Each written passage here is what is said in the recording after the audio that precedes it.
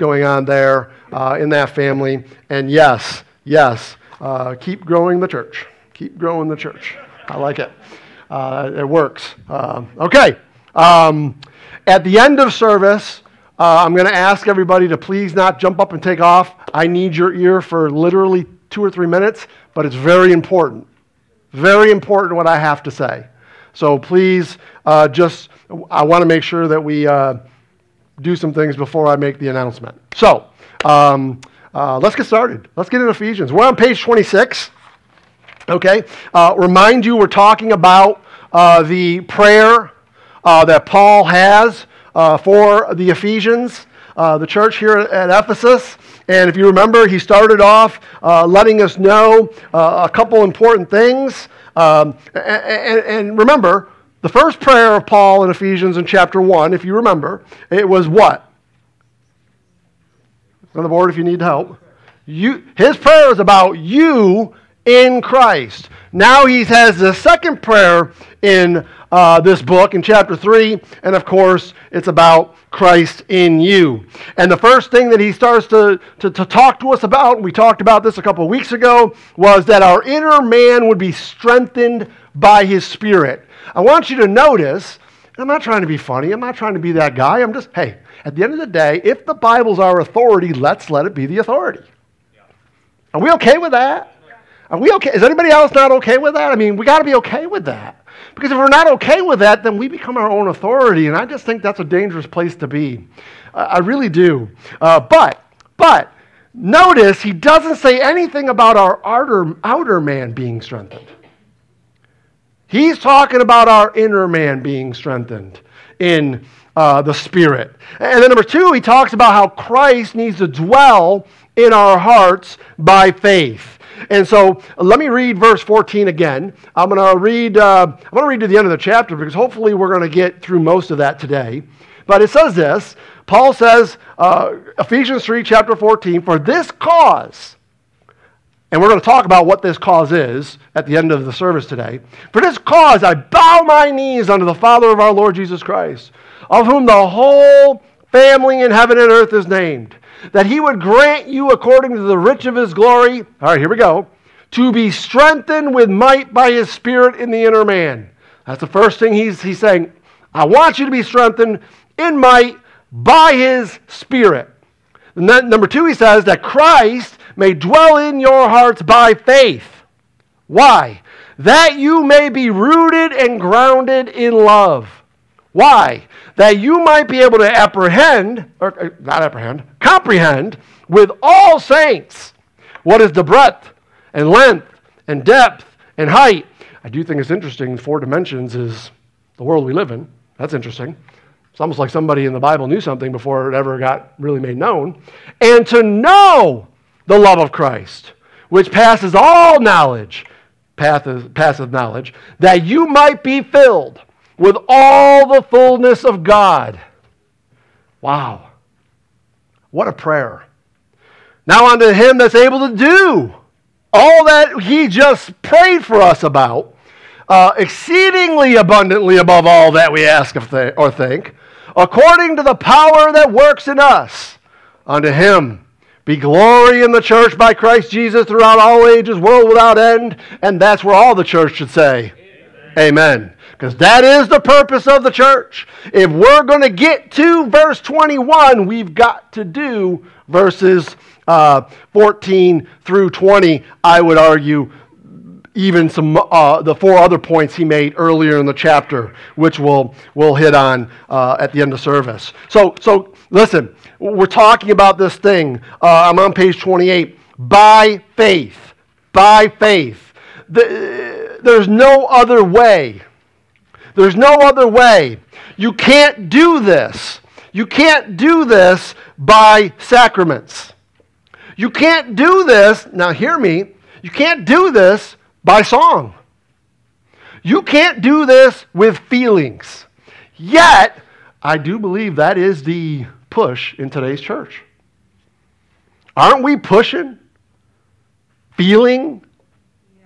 Aren't we pushing the importance of song in our service, and I'm not saying there's not an importance to it, we've got to just make sure we put the right importance to it, not the wrong importance. When singing takes over the service and becomes the main attraction to the service, now we got a problem. And that happens in a lot of churches this morning. They're going to spend more time, effort, money, smoke machines, lights, all that stuff to get you in the spirit, because that's how we get you in the spirit, play songs, that's how we do it, than the Word of God itself. I mean, listen, man, I don't know about you guys, but I listen to services. I listen to what other churches are doing, and I'm not trying to, I'm just telling the truth. Like it, dislike it, whatever. When you sit there and you listen to 45 minutes of music and then 10 minutes of a message, something's wrong. That ain't right. Oh, but did you feel the Spirit moving today? No, I didn't feel the Spirit moving today because the Spirit doesn't move in the music. The Spirit moves in the Word of God. That's Bible. That's what the Bible says. The Bible doesn't say the Spirit moves in music. No, the Spirit moves in the Word of God. We've got to get this right. What does our faith have to be in? Well, how about we not let Pastor Frank tell you what it has to be in? How about we just let the Bible tell us? Well, what does it say? Well, in Colossians 2, it says this: "As you have therefore received Christ Jesus the Lord, so walk ye in him, rooted and built up in him, and established in the faith, as ye have been taught, abounding therein with thanksgiving. Beware lest any man spoil you through philosophy and vain deceit." Can I be spoiled with philosophy and vain deceit in a song? Yeah, you could. But is that what, do you think that's what he's referring to here? After the tradition of men, after the rudiments of the world, and not after Christ, I think we could probably nail this as hard as we could. What does Romans 10:17 say? Faith cometh by hearing. Faith cometh by hearing, and hearing by the music you play. Is that what it says? No. It's by the Word of God. So what is Paul saying here? What does he want our faith to be grounded in? What does he want this faith to be, that Christ may dwell in our hearts by faith? What is he referring? How is Christ going to dwell in our hearts by faith? By the Word of God. There's no other way, folks. If you can find Scripture to show me, then please do. But I'm just telling you, man, there's no other way. And the reality is, if we're being real with ourselves, and we can easily point the finger at what other people are doing, let's point the finger at what we're doing. Let's just make sure we're getting it right. Because if we're not getting it right, then it really doesn't matter if everybody else isn't getting it right, because we have nothing to do with everybody else. We got to worry about what we're doing. How many people leave their... How many of you did a Bible study this week and you were in the Bible? Don't raise your hands, I'm just asking. How many of you pick up your Bible and read it on a daily basis? How many of you take the time to learn and teach someone else the Bible? See, that's a big one right there, because I bet you a lot of us ain't doing that if we are in it. This is how our faith grows. I pray, Lord. I pray. Praying is not going to grow your faith. Praying is you speaking to God. God doesn't speak to you in prayer. You say, whoa, Pastor. Yes, he does. It's that inner spirit thing going on. Yeah, the inner spirit only speaks through the Word of God. He speaks to you through the Word of God. Now, if he speaks to you in prayer, it's going to be in remembrance to the Word of God. That's how he talks to us. That's why it scares me when I hear some of these people. You know, these prophets, these apostles running around churches going, well, God came to me and this is what he told me. Oh, really? Did he? And then it's completely contrary to what's in the Word of God. Hey, I prayed about that, Pastor. I prayed about that and God told me it was okay. Even though it's in contradiction to the Word of God, God said it was okay for you. Well, who becomes the authority there?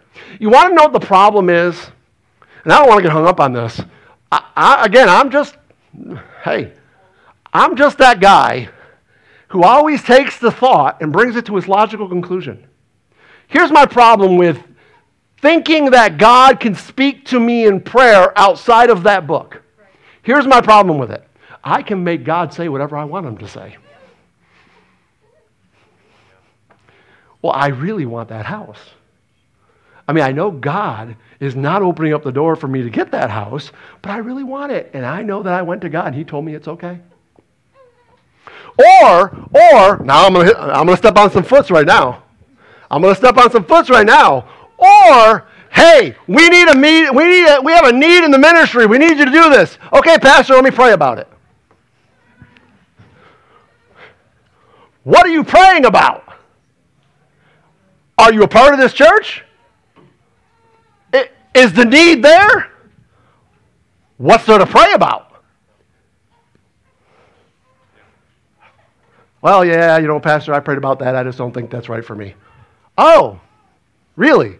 Could you show me in Scripture where it says that's not right for you? Because we're all supposed to be doing the work of the Lord. Yeah. Now, if we're asking you to do something outside of Scripture, hey, have at it. Book, chapter, verse, Pastor. Why are we doing that? I'm all for it. I got you. But there ain't a thing we do in this church is we don't have book, chapter, verse. Everything we do is based on book, chapter, verse. We're going to see that very, very well at the end of service today and going into chapter 4. Everything we do is based on Scripture, especially found in Ephesians 3 and 4. So there you go. Okay? Listen, when you do this, when you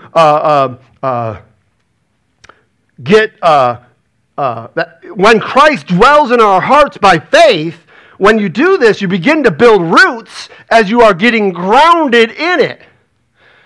Hello, Psalms chapter 1, with the tree that took root into the ground. Y'all know what I'm talking about? It's almost like, isn't it interesting that God has this similitude? How about that? There we go. He has this similitude of men as trees. Well, I wonder why he does that. Because he's trying to teach us something. But a tree can get chopped down, can't it? Be careful. And what do you do with a tree that gets chopped down? You throw it in the fire and it burns. Hello. It's almost like God's trying to tell us something. When they built the tabernacle, they built it with what? Anybody remember? What kind of wood that was called? What was that all about? Because the wood represents flesh. How about that? And you need to nail your flesh to the cross. You got to love the book. You got to bow to it. You can't argue this stuff, man. God knows what he's doing. And he knows the perfect similitude for every, did I say every, Robert? Did I? Every situation. And he gets it right every single time. But listen, when you plant when you plant a tree, you can't just plant the tree and walk away. Planted. Have at it. You're good. No, that tree needs what? It needs water. It needs the sun. Y'all getting this? What does the sun represent in the Bible? The sun of righteousness? Huh?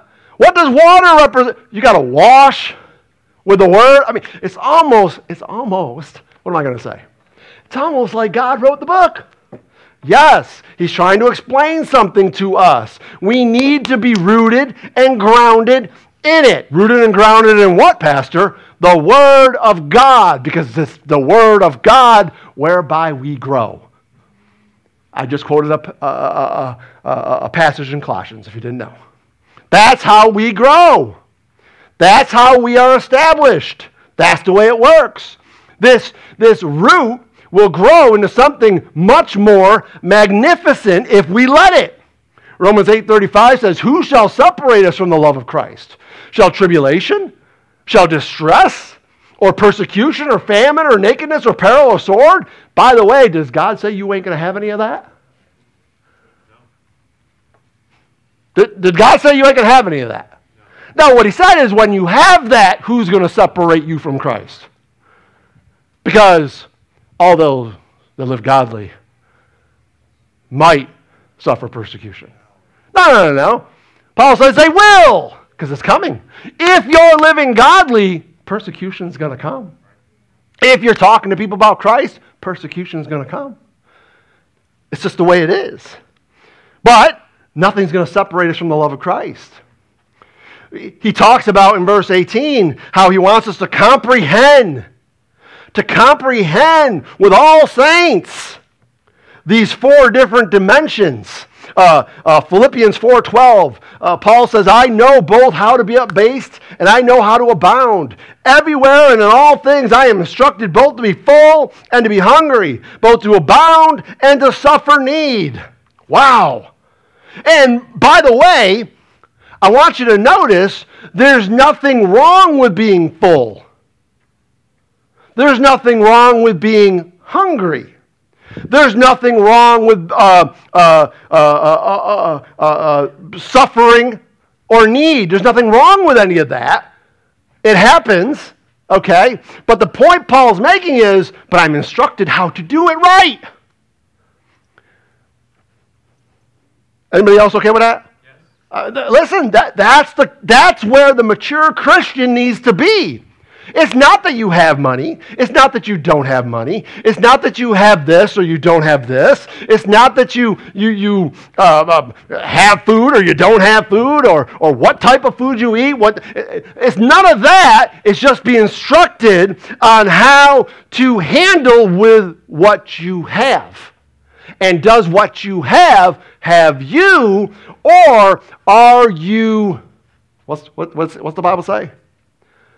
What's the word? Content. Or are you always looking to have more? You always got more, got to have more. You know, that's our society in America today, and I think is what's keeping us from a real life in Christ. We're too busy worrying about wanting more. And once we get the more, got to have more. And once we get the more, got to have more. Well, why? Well, because my neighbor's got it. Oh, because that makes sense. Because that's what the Bible says. No, it's understanding how to be content, how to be instructed to live with that which, by the way, unquestionably God gave you. Are you living under the means of what God gave you and doing with that as He has instructed you to do? Make sense? So the first thing he says here, let's talk about these four dimensions. I'm gonna let you guys do some reading on your own there with other stuff. We could definitely get into all that, but I don't want to bog us down. But the first thing he talks about, is you're fill in the blank on page 29, it's breadth. Breadth. Not breath. Breadth. Breadth. Not breath. That was my fault. I noticed that. That's the reason why I messed up there. It's B-R-E-A-D, not T-H. Got it? We're not talking about breathing. We're talking about breadth, space. Okay? Listen, what I want you to notice about it is that we're not just talking about the land in Israel. We're talking about the love of Christ. The love of Christ does not just work in the land of Israel. Now, in the Old Testament, that's where, because things were physical in the Old Testament. Where in the New Testament, we're talking about something greater than this now. We're talking about the kingdom of God. And in the kingdom of God, the breadth of God's love is infinite. Amen? It's infinite. There is no limitations. 1 Timothy 2, 4 through 6 says, who will have how men to be saved? Okay, let's try that again. How many men be saved? All men be saved and come unto the knowledge of truth. That is God's will. That is what God wants. And now, if God wanted that, and if God willed that, then couldn't God do that if we're talking Calvinism?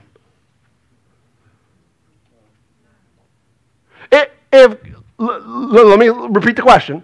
If God wanted all men to be saved, and if God wanted all men to come to the knowledge of the truth, if Calvinism is true, could God do that? No. Of course He could. If He wanted to make everybody be saved, and if He wanted to make everybody come to the knowledge of truth, He could do it. But you see, the problem is, God has given us all a choice. Do you buy what I'm saying now? Do you understand what I'm saying? He gives us all a choice. So it is His will that all men be saved. It is His will that all come to the knowledge of truth, but not all will, because not all will make the choice to do so. You follow what I'm saying? Okay, listen. For there's one God and one mediator between God and man. Who? Not Mary. I'm not trying to be funny. I'm just saying what the Scripture says. What does it say?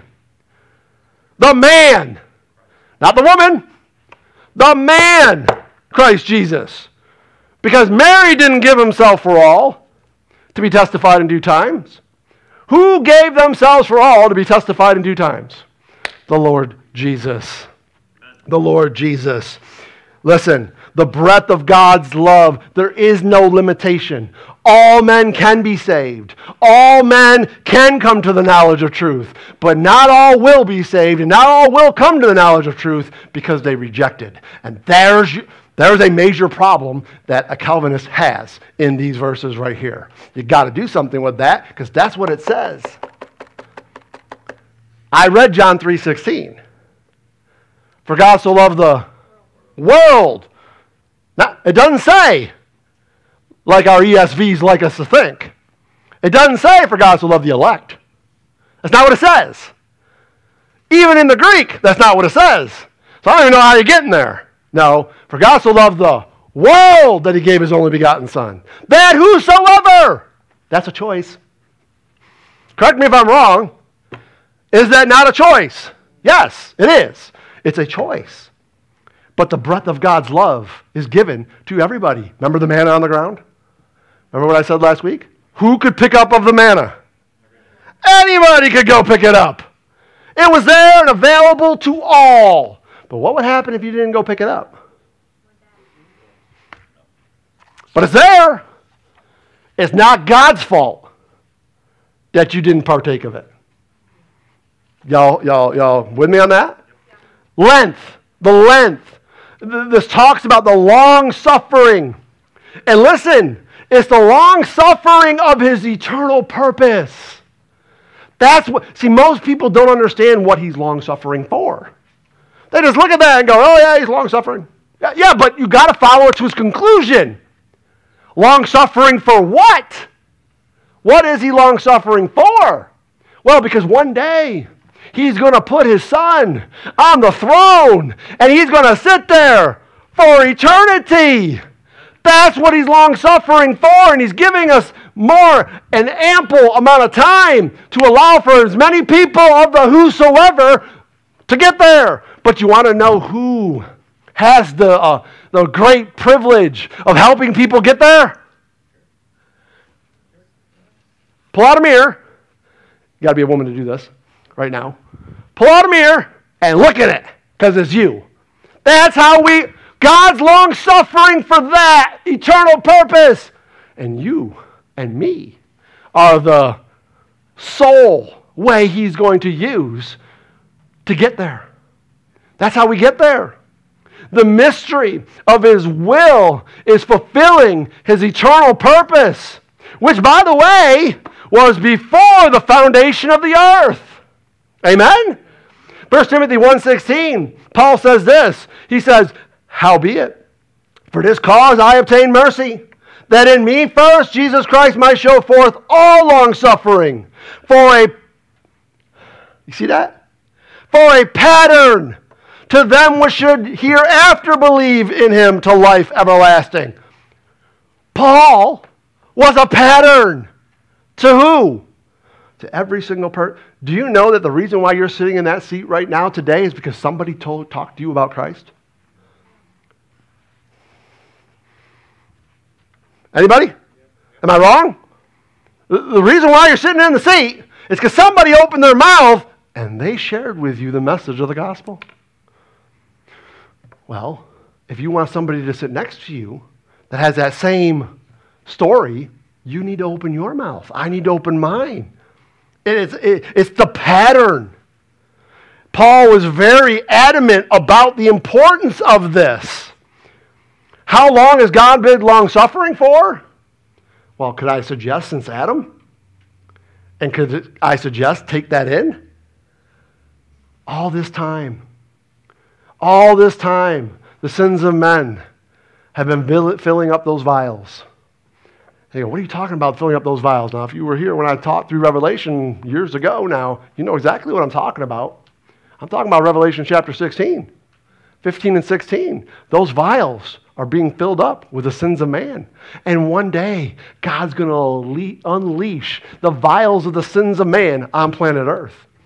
And prior to our salvation, our sins went into those vials. You understand?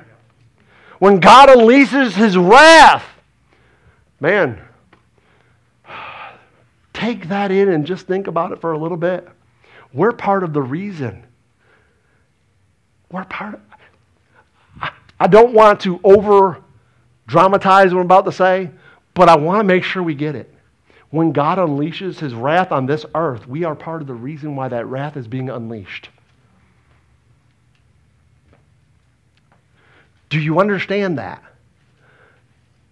Because until the day you got saved, your sins were getting put into those vials. I don't have time to go through and walk you through how Scripture teaches us that. But if you were here when I taught that, you know that what I'm saying is right. Our sins, prior to salvation, were put into those vials. And one day, God's going to unleash them on planet Earth. Now, we might look at that and go, that's terrible, that's awful. I would say you're right, that is terrible, and that is awful. All the more reason why we need to make up for it now. And do something right on earth. Tell people about Christ. Preach the gospel to Christ. Because our sins is what's going to destroy this earth, but the gospel of Jesus Christ is what's going to save it. Yeah. Anybody okay with that? Yeah. Hey, it's important that we understand and know what we need to know. 2 Peter 3:9, the Lord is not slacking concerning his promise, as some men count slackness, but is long-suffering to us. We're not willing that any should perish. Okay, I'm not trying to be funny again, but Mr. Calvinist, what you going to do with that verse? If he's not willing that any should perish, then... and it's his choice who he picks and chooses who gets to go to heaven and who doesn't, well then, nobody has to perish. If he doesn't want anybody to perish, there you go. The problem is people are going to perish. Why? Because there's a choice. And he's long-suffering for it. The Lord would that all should come to repentance. But will all come to repentance? No. Height. We learned a little something about this height in Ephesians 2, 6, and 7. And this is why I feel like sometimes I beat the drum over and over again. And I'm sorry, folks. I'm not trying to be that guy, but I'm trying to let us in on the importance of this stuff. Listen, part of the love of Christ in the length and the height and the breadth and now this height that we're talking about. Listen, do you remember what it said in Ephesians 2, 6, and 7? And hath raised us up together and made us sit together in heavenly places in Christ Jesus. When? When did he do that? Now he did that. Remember when we talked about that back in Ephesians chapter 2? We're sitting in heavenly places with him. I can't explain that. Have at it. Have fun trying to figure it out. All I can tell you is that's what the Scripture teaches. We're there now. So if we're there now, how can we forsake that here? This is why being in church is so important. It's why it's so vitally important. Because if we forsake the assembly, what we're forsaking is the breadth, the depth, and the height, and the length of God's love.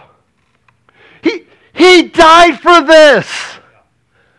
He died for this. How can we forsake it? Yeah. And what we don't understand is that when we forsake it, what we're doing, What we're doing is we are affronting against him. I'm not mad if you don't come. I promise. Robert, am I mad when people don't come? What do I say when we talk about this? What do we both say? We just love you guys, man. And what we're doing is we are hurting individually. We are hurting Christ. He died for this. This is his. I didn't die on the cross. You ain't going to affront me if you don't come. You understand what I'm saying? But listen. Please hear what I'm about to say. Hear it with a pastor's heart. Understand, I am not trying to drive stakes into people. I'm not. But I am trying to be real and be honest about some stuff. We have, 15 months left? 16 months, something like that? We are at the critical junction of the future of this church. What happens in the next 15 or 16 months is going to determine the direction of this church for the next 5, maybe even 10 years. I want you all to understand the reality of it. I'm not trying to drive a point home. I'm not trying to hurt anybody. I'm just trying to get us all to understand. Can I ask you a question?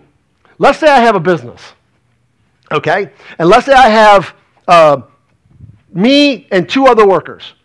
Now, my objective in my business is I want to grow my business.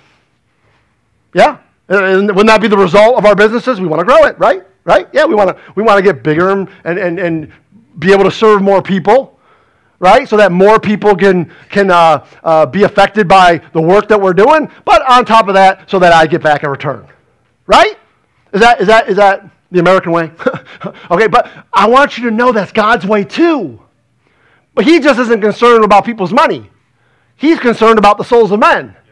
Okay, and listen, now get this now. Now watch, this is important. Pay attention.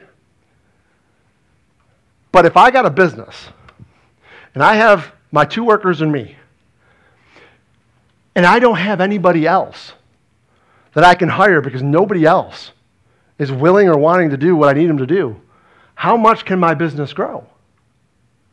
I got to be careful. I don't want to overwork my people. I don't want to be overworked. I can't do that, so I got to be careful about how big I grow.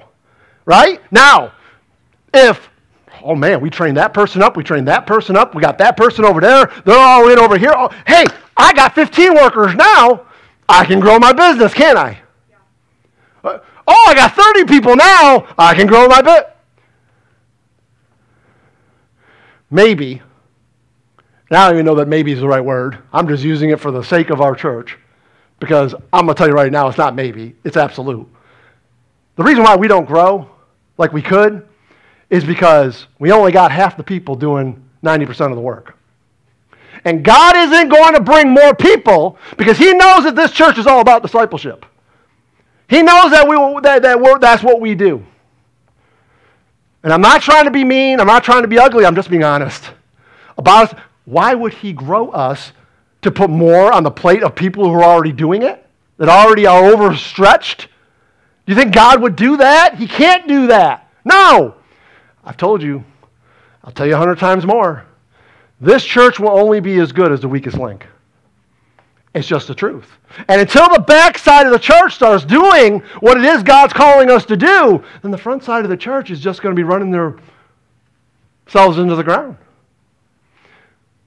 It's just the truth of the matter, guys. And if you don't believe me, you might really want to go read 1 Corinthians 12 and really read what it says. Because it's exactly what Paul's talking about. The Corinthian church was failing at what they were supposed to be doing. Why? Because members of the body of Christ weren't doing what they were supposed to be doing on the back end. And I'm just telling you, man, I don't think that this church doesn't grow because we have a tough message. No, I think there's enough people out there who want this. They want this. But God's not going to draw them here if we have nobody to work with them. Why would he? He can't overextend the people that are all about it. And so when we have an all-night prayer of a church of 70 and 15 people show up, then we wonder why. We're just kind of straggling along. and we have discipleship and only half of our church is involved in it, well, then we wonder why. And we have things where we do things, our Thursday night service, I'm just being honest, guys.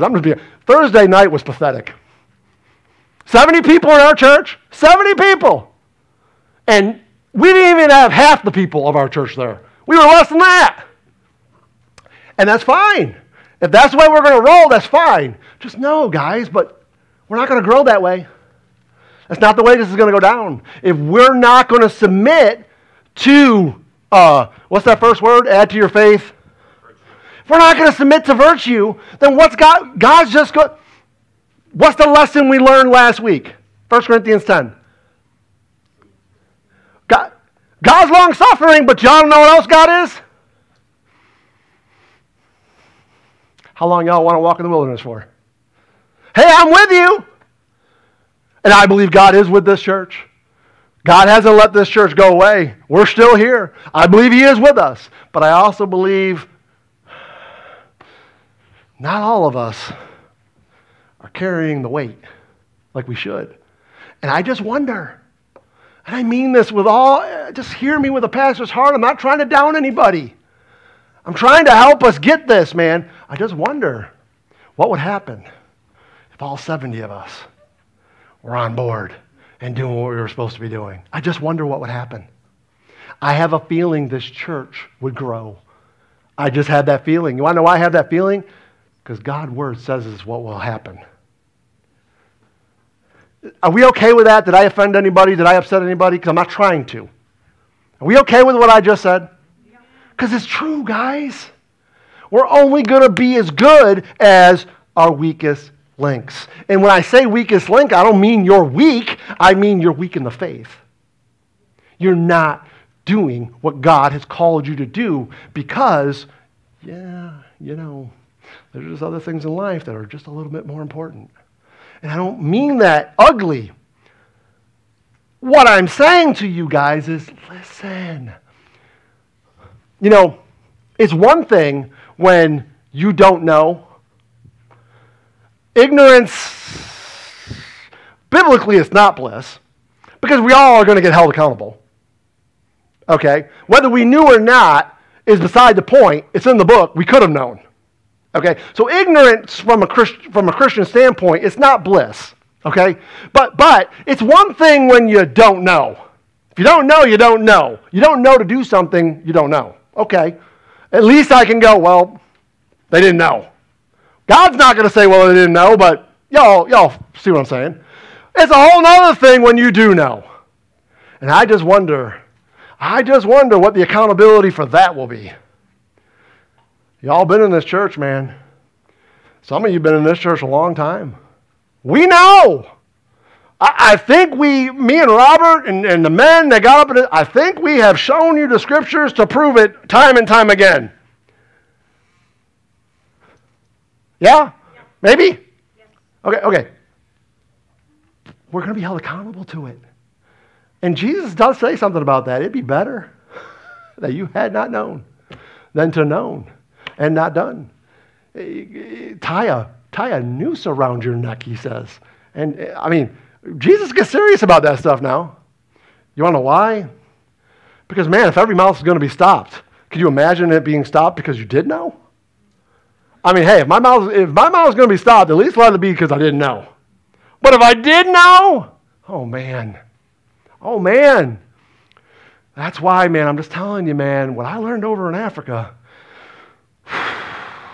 we are very, very sadly, not close to where we should be. This church does a lot of good things. Don't let me get that. Don't let me mistake in that. Don't let me say that wrong, because we do a lot of good things. But we cannot just rest on the things that we do good. We have to look at the things that we don't do good, and we need to get better at them. That's called growth. And if we don't start getting better at some of these things, well, hey, what are we going to be? Just a dead church? Because we're not growing anymore? We might be growing in the Word, but if we're not growing thereby within, then what's going on? Y'all understand what I'm saying? Yeah. I hope nobody's offended what I'm saying. I'm not trying to offend anybody. I'm just being honest. I'm trying to speak to you for a pastor's heart. I'm trying to tell you, hey guys, we've got 15 months left. There's a lot of people doing a lot of good things in this church. Praise the Lord. Please keep doing it. We need it. Don't get frustrated. Don't let the devil do that to us. And I'm praising the Lord. But then there's some people in this church, let's just be honest, that, man, they just come to church. That's really all they do. And I'm not telling you to leave. I'm telling you, hey, man, come on. Don't you want to be a part of what Christ died for? Come on, man, let's go. We got work to do. And if we could get the others to get on board with what the others are on board with, oh my gosh, what we could do. Not for One Baptist Church Jacksonville. I could care less that our name gets made known. I want to make His name known. Amen? We all should want that. But man, we got to do it together. It's the importance of all of this. And I just have this stinking feeling that the reason why we don't grow like we probably could is because we're not. There's a schism in the body. There's a schism. We were talking about the prayer thing there. You want to know what I'm going to do this time? This is sad that I even have to do this, but I'm going to do it. I'm going to put a list in the back with the 4 different time slots, and I'm going to have you sign it if you're going to come or not, so that I know who's coming in what slot. Because I don't know about you guys, but I'm telling you right now, when you're there for 3 hours and there's 3 people there, that's a hard 3 hours. Do you understand? What the heck, man? What is more important? Are you telling me that coming together and praying as a body is wrong? No, I think I can throw you scripture that tells you it's right. Come on, man. What are we doing? And by the way, and again, I'm not trying to get on anybody. I know it may sound like I am. I'm just trying to go, hey, man, we got to get right here. We do some great things, but there's some things we don't do so good. We got to get better at them. Not for me. Not even for you. For Him. Because He deserves it. I beseech you, therefore, brethren, by the mercies of God, present your bodies a living sacrifice. Is it a living sacrifice to be here at 3 o'clock in the morning to pray? Yes, it is. But we need people here at 3 o'clock in the morning praying. Anybody? See, the people that are saying amen are the ones that are here. I'm not trying to be a jerk. I'm just trying to say, come on, man. We got to be better. Do you believe in this book or not? Do you believe in His promises or not? Do you believe He's coming back soon or not? Because I believe He is. I believe the time's short. What are we doing with it? What are we doing? Well, Pastor, man, I work all day Friday. I'm tired. Then come at 9. I don't care. Come on, man. And don't just come. If you're going to come, open your mouth and pray. The Lord wants to hear from you too. Come on, man. We got to get better at this stuff. And praise the Lord, I think our Saturday outreaches are getting a little better. Praise the Lord, but it can get better. Could you imagine if we could double that? If we could have more? Come on. All it takes is just coming once a month. Man, if half the church came once a month and half the church came the other time of the month, wow. Wow, what we could do. Y'all hear me? I hope you don't think that I'm bragging on you. But listen, man, it's like I tell my son and my daughter all the time. I'm going to love you when it's time to love you. And I'll tell you I love you. But man, when you do something wrong, I'm going to tell you you did it wrong. I'm going to tell you you did it wrong. I'm going to tell you you need to do it right. Because I don't want my kid to think that wrong is right. Because that's the society we live in. That's the problem with our kids today. They don't know the difference between wrong and right. They don't. And I don't want my kids to grow up like that. I want them to know the difference between wrong and right. And when they do wrong, I'm going to let them know you did wrong. Right? Right. Right? Yes. But when they do right, I'm going to reward them. I'm going to reward my kids for doing right. Listen, man, don't you think that's what God does to us too? Maybe maybe this pastor that's sitting up on the pulpit right now that seems like he's trashing us right now, maybe this isn't my words. Think about that for a little while. Maybe God has laid this so heavy on my heart that it's just time that I need to say something. And why would God lay it on my heart? What did I tell you? If you can't go to the Word of God to prove it, well, could I go to the Word of God and prove everything I've just said? Yeah, I could. We got to get better, folks. That's all I'm saying. We don't have very much time in this building. We're going to come to a place where we got to figure out what we're doing. Man, we just got to get better. Why? Why do we got to get better? Because we need to understand the length. We need to understand the height. We need to understand the breadth. And we need to understand the depth of God's love. How deep was the Father's love for us? Well, just take a look at the cross. That's how deep it was. Amen? And listen, but in that depth, it's not just knowing something that's going to make us different. It's allowing God, Christ, who dwells in us. Remember, that's what the chapter is all about. It's allowing Christ, who dwells in us, to do His work in us. There's a depth that the natural man cannot and refuses to see. They can only see the surface material things. But man, if we want to know the deep things, what does 1 Corinthians 2:10 say? But God hath revealed them unto us by His Spirit. For the Spirit searches all things, yea, the deep things of God. Over on page 31, we need to know the love of Christ. Man, I don't think we have to go very far than Romans 5:8. For God commended His love toward us, that while we were yet sinners, Christ died for us. Amen? Amen. Oh, come on, guys. Amen. Come on. Amen? Amen. Amen. Listen, for the love of Christ constraineth us. Does the love of Christ constrain you? Because we thus judge that if one man died for all, then we're all dead. And that He died for all, that they which live should not henceforth live unto themselves, but unto Him which died for them and rose again.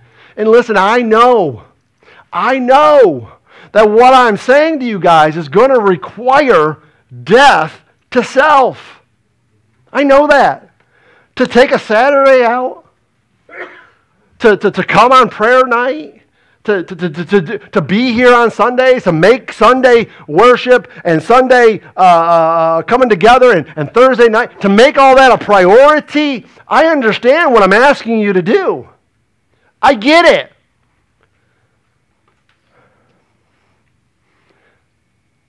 But we still need to do it. That early church, man, go read it. Day by day. I wonder how much their all-night prayer services went for. I'm going to bet you it probably went longer than 12 hours. And you want to know why it probably went longer than 12 hours? Because they probably had 2,000 people there and you have to give time for everybody to pray. I'm just saying, guys. What are we doing? I don't want to be a church that just plays it. I don't. And if that's what we're going to be, then okay, I'll still come up here and preach because that's what I've been called to do. And Robert will still come up here and preach because that's what he's called to do. But man, we could do so much more. Yeah. And God could do so much more through us if we would just yield to Him. And let's just start with the simple things. The stuff that we know we should be doing. Amen? Anybody? Amen. Listen, this is why the law is no use to us. So fill in the blank there. It can never extend to the depth, height, and etc. to God's love. We're told to bear ye one another's burdens and so fulfill the law of Christ. As you learn what Christ did for you when you were bearing your own burdens, you will naturally have someone else and naturally walk in the Spirit. Somebody else's in mind, right? Because He's in you and you are in Him. You do not just know Him, rather He knows you. There is something the law could never do. That's why James tells us, actions speak louder than words. I love Jesus. I love him. So thankful for Jesus. Well, if you were thankful for Jesus, then wouldn't you be doing what he called you to do? I would think there has to be something that comes along with that. There has to be. Page 32, it says, be filled with all the fullness of God. Colossians 1:10 and 11 says this, that you might walk worthy of the Lord, unto all pleasing, being fruitful in every good work, and increasing in the knowledge of God, strengthened with all might, according to his glorious power, unto all patience and long-suffering with joyfulness. How are we to be filled? How are we to be filled? Well, we're to be filled with knowledge. Romans 15:14 says, and I myself also am persuaded of you, my brethren, that ye also are full of goodness, filled with, how much knowledge? All knowledge. Able also to admonish one another. Pastor, man, come on, move on. Is it okay that I admonish us right now? Huh? Man, if we want our knowledge to gain in helping us in our growth, man, we got to understand what we're doing wrong. That's the Bible for you, folks. 3/4 of the Bible is telling you what you do wrong. Yeah. I mean, I love God's Word. Well, then you should love being told when you're doing something wrong. Yeah. I don't like that. You're not your own. You've been bought with a price. You want to grow in the grace and the knowledge of God, you got to know what you're doing wrong. That's the only way you're going to get right. Yeah. See, we're opposite in the church today. We want 3/4 of, make me feel good, Pastor. Every now and then you can throw in that sin word if you want. But man, make me feel good. No. The Bible's a mirror. We need to look into it and we need to ask ourselves some serious questions. Are we really being all that God's called us to be, or are we faking it? Let's not fake it, my friends. We need to be filled with knowledge. We need to be filled with the Spirit. Ephesians 5:18 says, and be not drunk with wine, wherein is excess, but be filled with the Spirit. Amen? Hey, we got to be filled with the Spirit because we can't do this on our own. The Spirit's the only way we're going to get to where God wants us to be. I can promise you right now, and I'm not saying any of you are, I'm just making a statement. If any of us are offended at what I've just said here a little bit, you're not filled with the Spirit because the Spirit won't be offended by this. You want to know how I know that? Because Psalm says it. Anybody know the verse I'm talking about? Huh? And if they are in the Word of God, right, you won't be offended. Yeah? Don't be. If you're offended by what I just said, man, maybe it's because you're not being filled with the Spirit right now. Maybe your flesh is allowing to dwell up in you a little bit. I know none of you are offended. Philippians 1:9 talks about the love and judgment. Paul says, in this I pray, that your love may abound yet more and more in knowledge and in all judgment.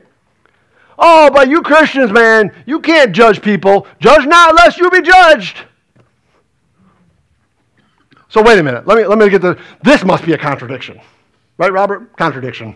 Bible contradicts itself. Look. Jesus said, judge not lest you be judged. Although nobody could, let's be honest, most people that say that wouldn't even have a clue in the Bible where that is. Try it on people sometime. Ask them. Go ahead, ask them. Oh, yeah, you're right. It does say it in the Bible. You know where it says that? Oh, no. I just know it says it. Oh, so you don't know where it says it, so you never read the verses right in front of it and behind it. You're just going to read the one verse that says, judge not, you be judged, right? Is that what you're going to do? No, that's not what Jesus is talking about at all. Judge not based on your opinions. That's what he's talking about. Take the beam out of your own eye, bro, before you start throwing another. But righteous judgment, oh, God's all for that. He's all for that. And that's what Paul's talking about right here. He says, man, that you may abound in knowledge. And listen, Do you like how Paul says it? That you may abound in knowledge and in all judgment. But where is your judgment that you're going to cast down on people need to come from? It tells you. In knowledge. Knowledge of what? The Word of God. The Word of God. I was reading a post the other day. This is why I can't get on Facebook anymore. I'm serious, man. So I apologize if y'all try to contact me on Facebook and I don't respond back. But then when I text you, you don't respond back to me. There's a problem with that. But that's neither here nor there. But listen. I'm on Facebook the other day. This was like a week ago. And I'm reading this thing about how this lady was just going after people for going after Dwayne Wade and his wife there. Because they have a gay son? Daughter? I can't remember. Gay something. I can't remember if it was the son or daughter. Anybody remember? No? Okay. And they were going after us. This isn't the day we live in. The kid's 14 years old, okay? And announced that they were gay at 10. How does a kid at 10 years old know their sexual orientation? Outside of, when you go to the bathroom, take a look down. That's your sexual orientation. That's the way God made you. Yeah. No, I identify with a man. No. You're not even a man. How could you identify with it? You're 10 years old. Come on, man. We ain't teaching our kids right. And then when we call something out like that, someone gets mad at us. Well, wait a minute. I'm just telling you what God's Word says. That's not judging you. That's telling you, hey, man, your Creator, you're offending Him with what your actions are doing right now. And yeah, sure. There's actions that I'm doing that my Creator I'm offending too, but that's not the issue right at the moment. Right now we're talking about your issue. Stop turning the tables around and looking at mine. Because that's what we do. Do I feel charged up this morning? I kind of feel a little charged up. I hope what I'm saying is right. I feel like it is. Anybody else agree? Listen. That ye may approve things that are excellent, that you may be sincere and without offense till the day of Christ. Listen, maybe I'm calling out your sin, and maybe you don't like it, but you know what? I don't answer to you. Yeah, that's right. I don't answer to you. You don't like it, but I'm going to love you enough to tell you anyways. Amen. That ain't right. Now, I do agree how you say it does matter. I agree that you need to come in love. I think some of the way Christians go at people is ridiculous. That's not going to do nothing. That ain't going to help nobody. I think how you say it does matter. We shouldn't be calling them names. I could use some, right? But listen, that we may be sincere and without offense till the day of Christ, being filled, there's that filled, with the fruits of righteousness, which are by Christ Jesus unto the glory and praise of God. The end result is joy beyond what we can know in this life, superficially in the flesh. It is a natural, temporal joy that never brings happiness if you try to find it in the flesh. The problem is, way too many people try to find it in the flesh, and then they wonder why they can't find joy. Well, I'll tell you why you can't find joy, because you're too busy trying to find joy in things. You ain't going to find joy in things. It ain't going to happen. You want joy? Live the abundant life. Then you'll find joy. Yeah. That's where it is. That's where it's at. There is an order. The fullness of God bears His fruit. Look at Colossians 1:9. And I'm almost done. You can see that I'm almost done. For this cause, we also, since the day we heard it, do not cease to pray for you and desire that you might be filled with the knowledge of His will. Do you see what Paul's praying for? Paul didn't cease to pray for this.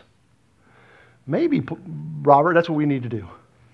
Maybe me and you just need to get on the phone one day and for 12 hours, man, just without ceasing, pray that our people would be filled with the knowledge of His will and all wisdom and spiritual understanding, that we might walk worthy of the Lord. Y'all remember what I talked about last week in that walk? We're all on a walk. Question is, where are you walking to? Are you walking toward the promised land, or are you just walking in circles in the wilderness? But we're all on a walk. Make no mistake.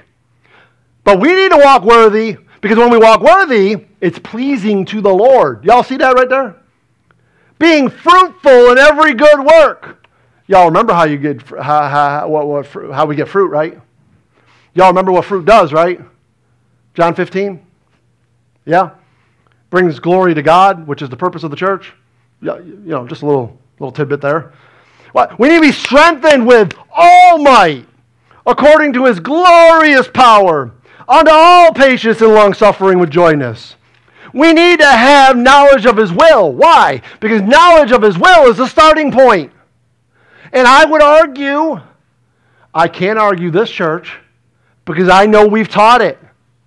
But I could argue that most churches don't have a clue what the knowledge of His will is. They don't know what it is. They don't know that there's actually 7 wills of God found in Scripture. Well, you can't do it if you don't know what it is. Right? Listen, by the way, the knowledge of His will, the starting point, guess what? That just happens to be Ephesians chapter 1 through 3. It's almost like God done wrote this book. And you want to know what's next? You want to know what's next? Is walking worthy of the Lord. And you want to know what that's all about? That's all about Ephesians chapter 4 through 6. Pretty good, right? Yep. Come on, guys, I'm almost done. Work with me. Yep. All right, Ray says yep, good. His fullness is found in Christ. Colossians 1:19 says, for it pleased the Father that in Him should all fullness dwell.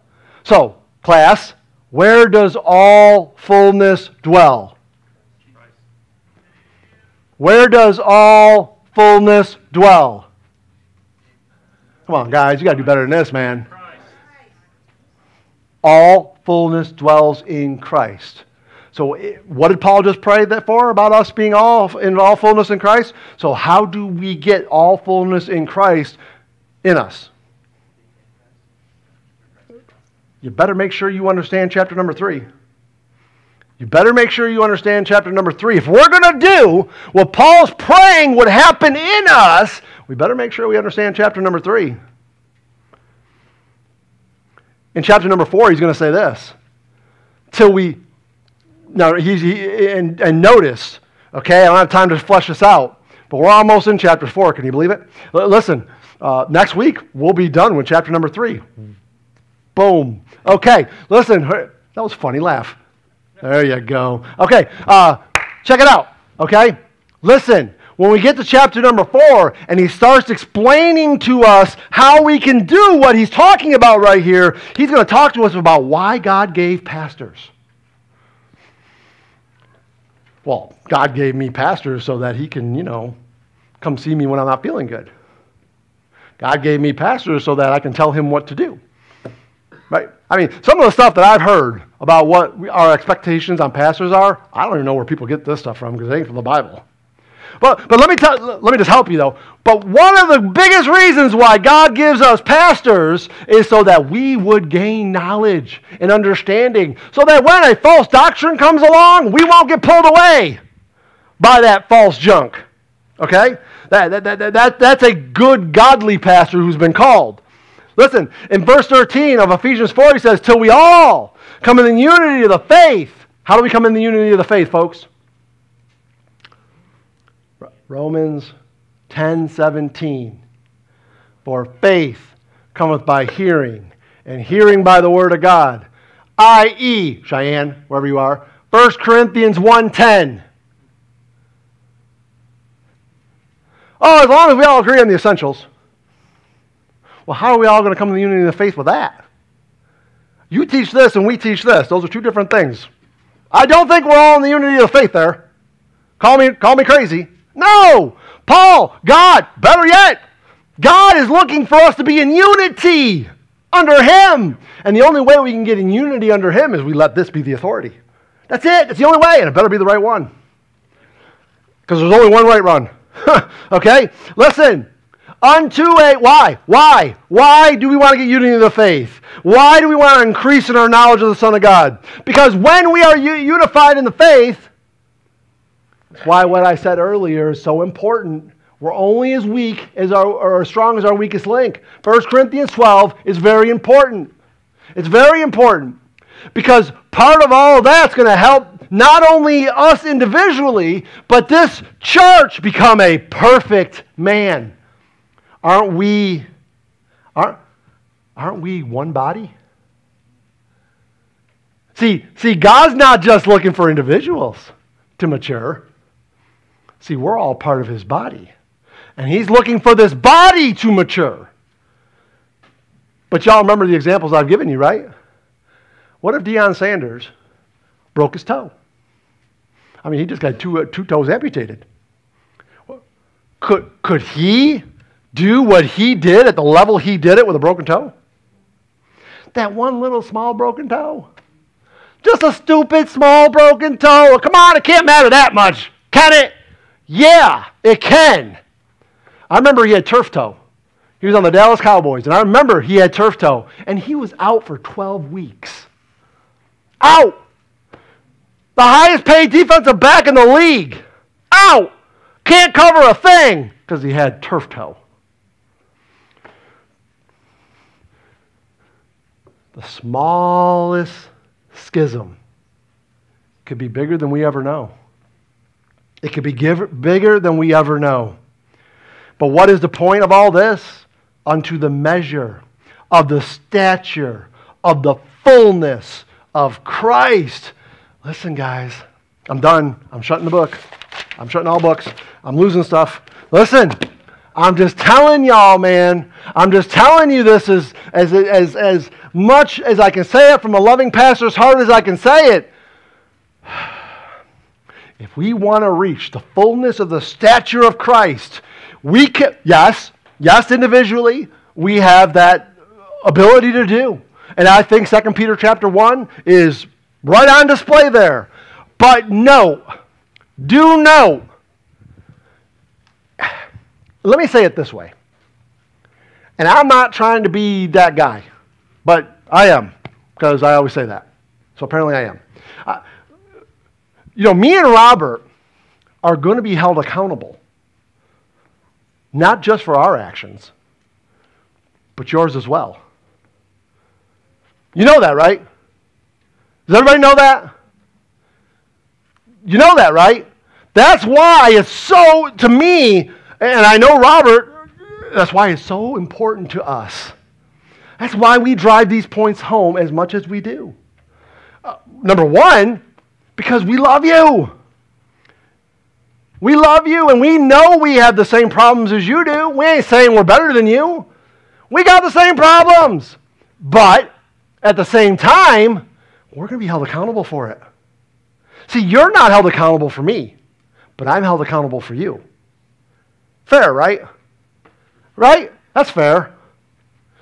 But you see, when you don't do what you're supposed to do you know that has an effect on me and Robert in eternity? Did you know that? Well, if you didn't, you should.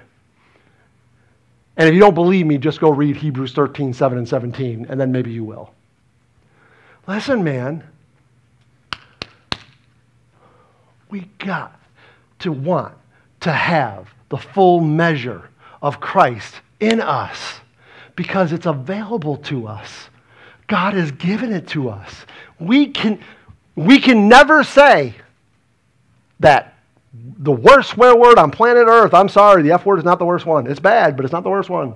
The worst one is, as a Christian, is I can't. What do you mean you can't? Yes, you can. Just stop walking in the flesh. Start letting the Spirit take control. And then I promise you, you can. And not only you can, but you will. You will. We need to all have that attitude. Church cannot be coming together as a church body, doing the things that we do together in the church. It cannot be a secondary thing. It can't. Jesus never thought it was secondary, did he? I don't think he did. I mean, if he thought it was secondary, would he die for it? Do you know what God the Father is going to do with this church one day? Anybody know? he's going to present it as a love offering gift to his son.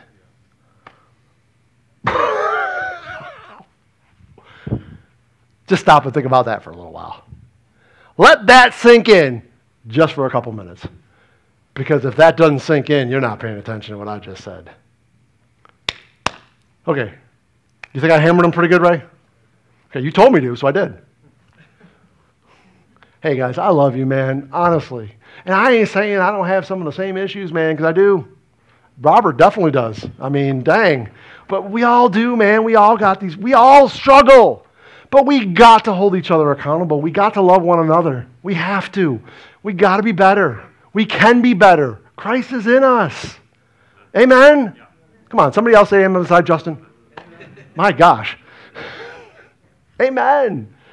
All right, let's pray. Father, we come before you, Lord. We just want to thank you for this day, for everything you do. Thank you for your word. Lord, I'm grateful for the book of Ephesians. Lord, I hope that we all understand that this is a lesson book for us. We need to learn what the church is truly to be. Because we want to be what you called us to be. It's not about one Baptist church. It's not about what Pastor Robert or Pastor Frank thinks or Pastor Billy or anybody for that matter. It's about what you think. And Lord, we want this church to be a body that's sold out for you. Because you deserve that, Lord. You deserve nothing less. So Lord, I pray, Lord, if anybody thinks that I'm trying to be harsh or anything like that, Lord, please forgive me. Please let them give me some long suffering and mercy and forgive me. I'm not trying to be. I'm just trying to be honest and upfront about things that I know that you're looking for, Lord, because I want us to be better. We can be better. So, Lord, we just ask that your Spirit would be with us, that we would just maybe search ourselves a little bit and just ask, what can we do better, Lord? What can we do better? If we could just be a little better tomorrow than we were today, we're heading in the right direction. So, Lord, I pray that we would do that. I pray that we would continue to be taking steps forward. And, Lord, we will give you all the glory for it. In Jesus' name I pray. And all the church said, amen.